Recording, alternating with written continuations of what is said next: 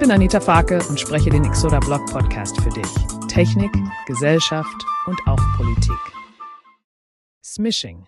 Wie Phishing per SMS funktioniert. Smishing. Ein Einblick in die Welt des Phishing über SMS. Smishing. Ein Einblick in die Welt des Phishing über SMS. Von Anita Faake, veröffentlicht am 2.4.2024, Einleitung. In einer Welt, in der nahezu alle Aspekte unseres Lebens digitalisiert sind, haben auch Cyberkriminelle ihre Taktiken weiterentwickelt. Eine der neuesten Formen des Betrugs ist das sogenannte Smishing, eine Wortschöpfung, die sich aus SMS und Phishing zusammensetzt. Quelle Comparitech. Was ist Smishing?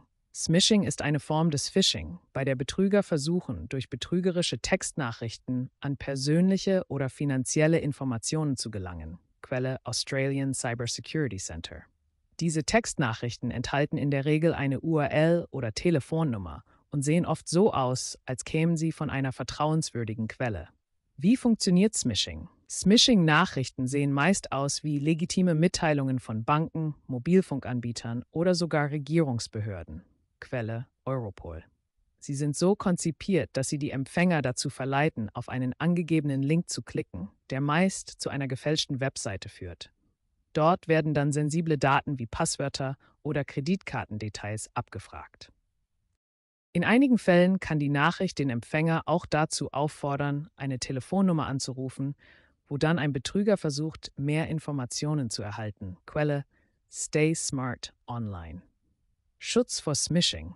Es ist wichtig zu wissen, dass seriöse Unternehmen oder Behörden normalerweise nicht per SMS nach sensiblen Informationen fragen.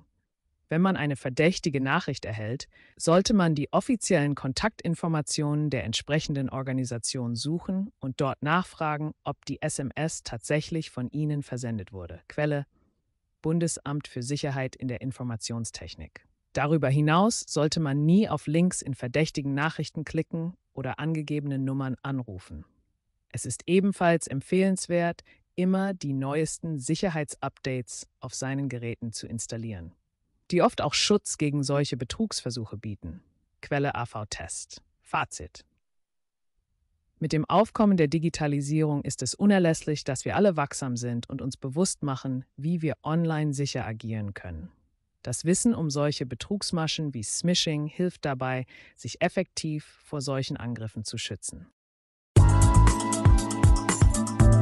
Danke fürs Zuhören. Denk immer an eine möglichst nette Bewertung, um uns zu unterstützen.